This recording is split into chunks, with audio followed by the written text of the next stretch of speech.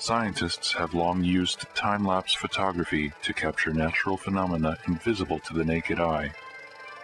By shooting individual frames of film at a specified interval, the time-lapse camera artificially accelerates the speed of natural events.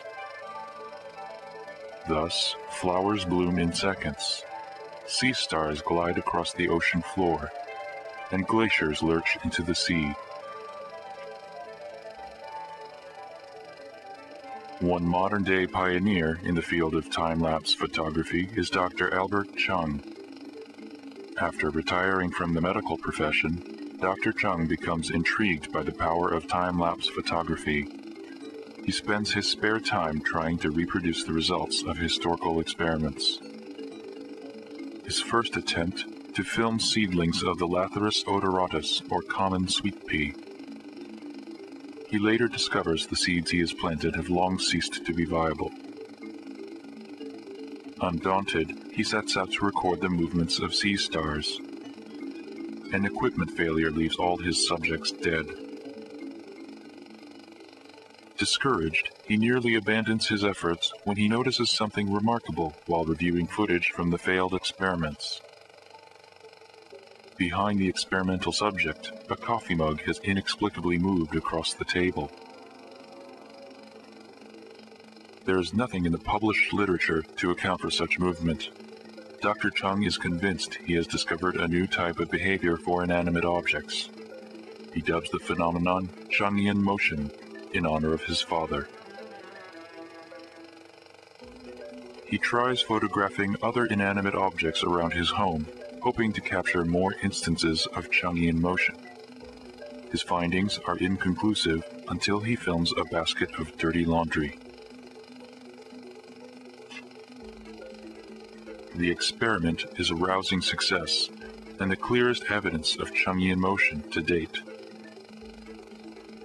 An unexpected benefit is the link between Chungian motion and the already documented phenomenon of socks that disappear from the laundry.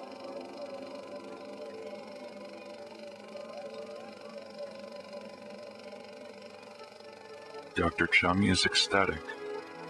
However, his elation comes to an abrupt end as family conflicts begin to impede his research. In particular, his son, Albert Chung Jr., returns home after the failure of structure. The new living arrangements take their toll on the household.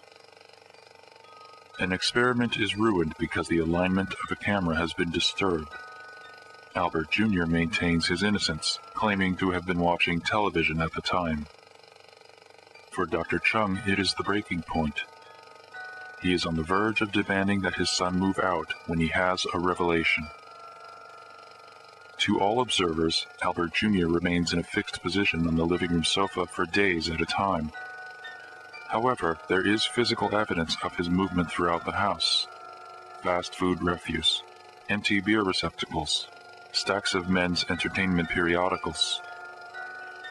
Until now, Dr. Chung has restricted his search for Chungian motion to inanimate objects. Could living things also exhibit Chungian motion? His next experiment would prove groundbreaking.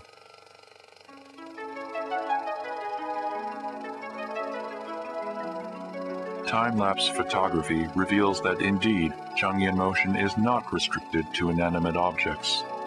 For Dr. Chung, it is another mystery solved.